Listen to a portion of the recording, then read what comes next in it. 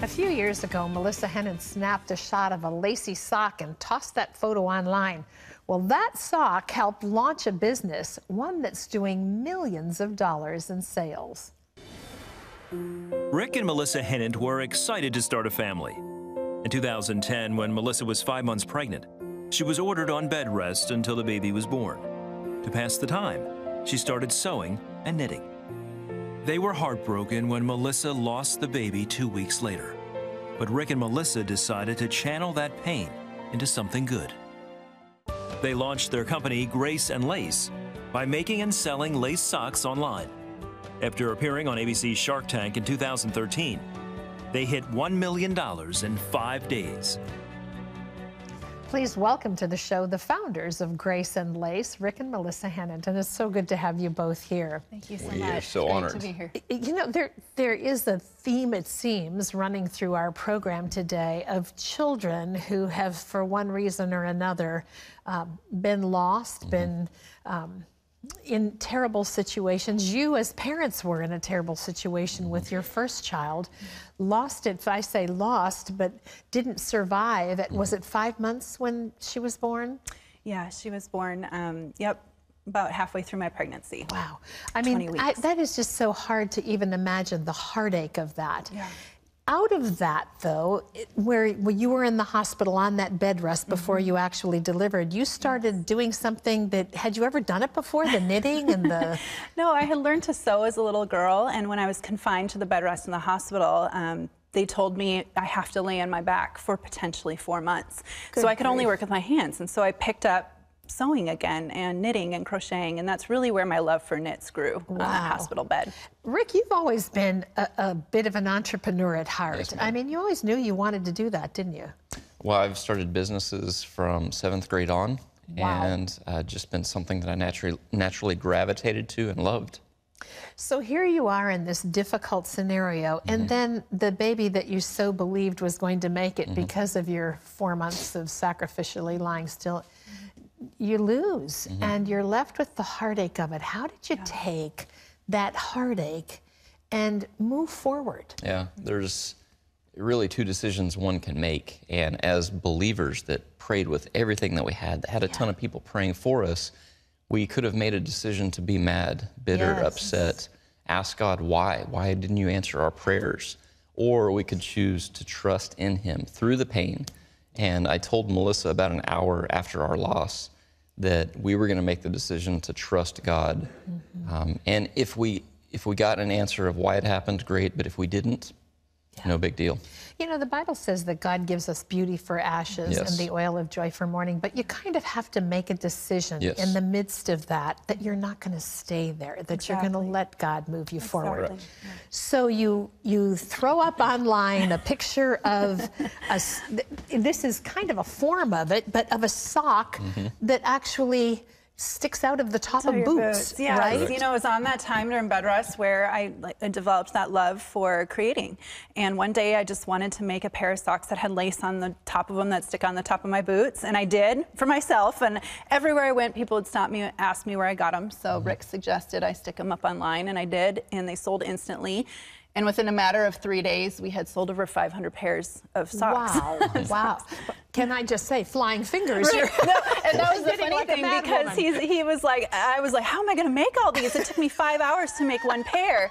So before we knew it, we had trained a bunch of others to sew them and to make them. And before we knew it, my accidental company, Grace and Lace, was born. So, Shark Tank, Rick, tell me about that, because that was a dream in your heart as well. Yeah, we had been huge fans from the very first episode, and I even mentioned to Melissa early on in season 1, wouldn't it be cool if we had a business that was on Shark Tank? And sure enough, this business comes out of our tragedy, an accidental company that we thought, but not accidental in God's eyes. Yes. And I told Melissa after having the business for 3 months, I really feel like we're supposed to be on Shark Tank. And she kind of looked at me and smiled. I love you, but you're crazy. Whatever.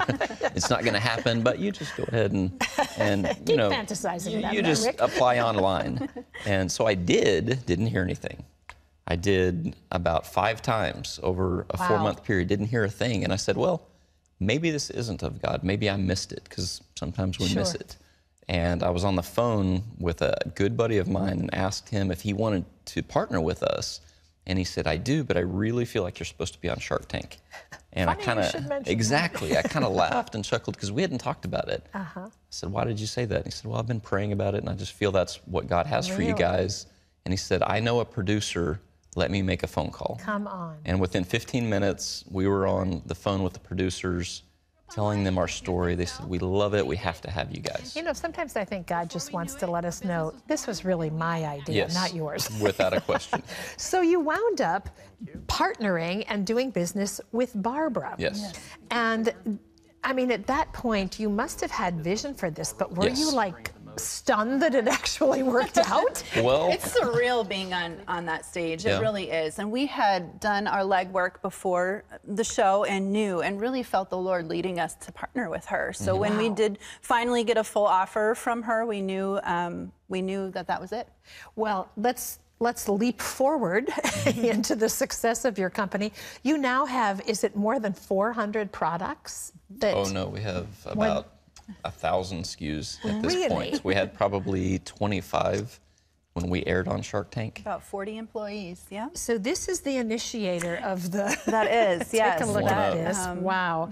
These are the, what do you call these? Are they called boot? Those are leg warmers. Leg warmers. Yep, with buttons down them. Okay, and then the business has... This is the boot top. Yeah. But you're actually, are you wearing... I am. I'm wearing two of my pieces, actually, yes.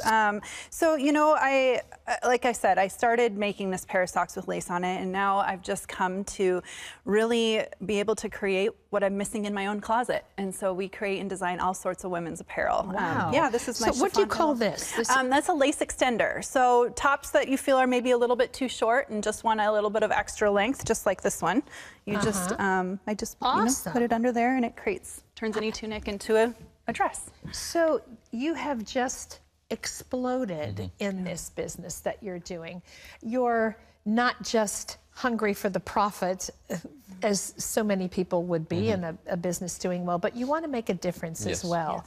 You have some work going on in India. Tell us about that. You know, when I was 18 years old, I went to India and I spent my summer there. And I had never seen poverty. I agree.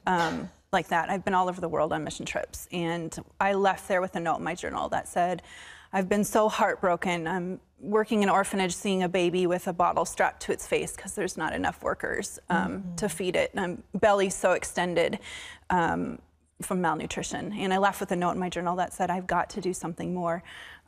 Never in a million years would I think the Lord would give us a business that would be able to fund and support orphanages being built over there. So Grace and Lace has been able to build 7 in our last 5 years. Talk about coming full circle. Yes, yeah. We've been able to rescue hundreds of orphans off the street. What a plan God has in all things, and who can ever understand it completely. But what an amazing story you have, and what an amazing journey you're on. It's so exciting to see where you're going with all of this and how God has truly given you the desires of your heart and fulfilled his own promises. Well, we want to thank you for being on the program with us today. Thank you for what you're doing. If you're interested in what Grace and Lace has to offer, both in product and also their involvement in India, just go to cbn.com. We'll tell you how you can see more about their product line. God bless you. Right. Thank you, Terry.